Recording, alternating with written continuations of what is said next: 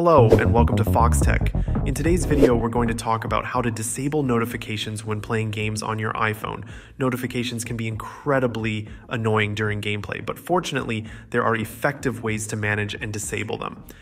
Let's dive into the details. First, it's important to understand that you can disable notifications entirely for specific apps.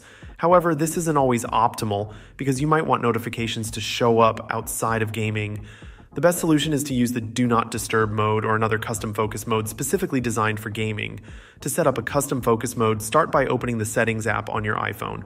Scroll down until you find the Focus section and tap on it. Here you can choose from existing focus modes or create your own. For gaming, there's actually a pre-made option called Gaming that you can select and customize. Tap on the plus icon in the upper right corner and select Gaming from the list of options. Once you've selected the gaming focus, you can customize it further to suit your needs. For example, you can specify which people are allowed to contact you and which apps can send you notifications. This is particularly useful if you want to allow notifications from certain apps, like a food delivery app, while blocking all others. After setting up your gaming focus, you can easily enable it from the control center. Swipe down from the top right corner of your screen to open the control center. Tap on the focus button to see a list of your focus modes.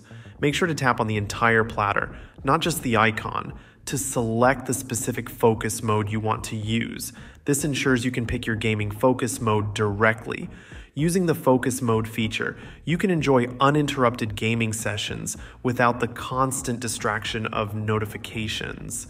This setup allows you to customize your notifications to fit your lifestyle and gaming habits perfectly. Thank you for watching this tutorial on how to disable notifications while playing games on your iPhone.